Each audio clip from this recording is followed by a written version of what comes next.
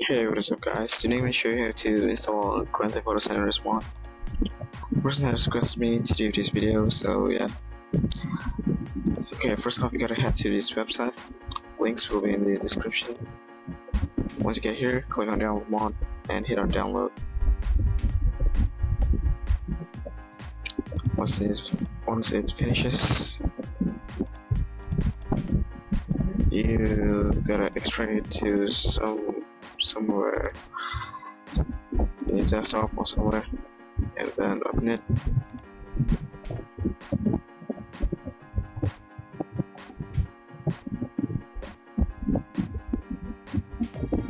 And then go to your file and open. Go to your GTA directory and go to models and open up GTA 3.image.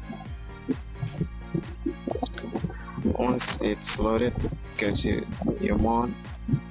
Basically, your mod will have two files, which is DFF and .txt. What you gotta do is just drag and drop them to here and hit save. For skin mods, you need to rename it to according to this site. Example, you want to change the Andre skin. It should be like, the names should be like this when you download it. What you gotta do is rename it to Andre.ff and Andre.txt and do the same, drag and drop and hit save.